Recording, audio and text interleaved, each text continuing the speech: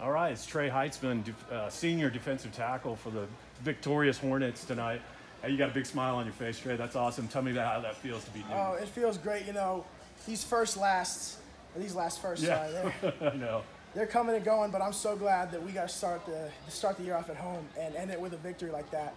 I felt so proud of our offense for working even without Damon at the end, and I was so proud of our defense for controlling that game like we did. I was proud of all my guys.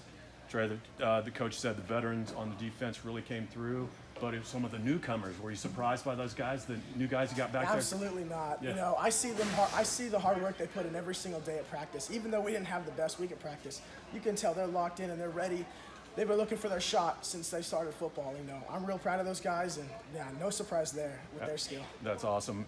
And then, man, going into next week's practice, preparing for Goddard, the spirits are going to be high. How do you kind of take this game and improve and hit the road and get Goddard?